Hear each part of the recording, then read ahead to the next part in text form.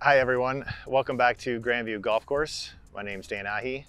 I wanted to give you a brief update about the construction project. It's moving along well.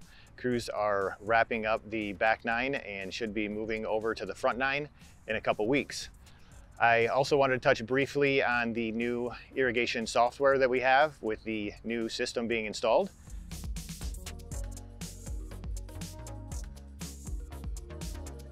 One of the great added benefits is obviously water conservation and the ability to make station adjustments on the fly as we're going around the golf course.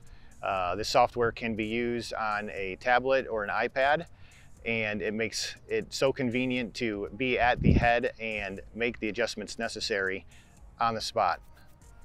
So now I just wanted to give you a quick overview of the irrigation software that we use.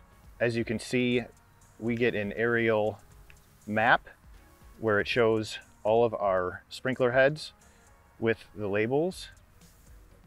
Through this map is where we also turn on and off the sprinkler heads and make any station adjustments.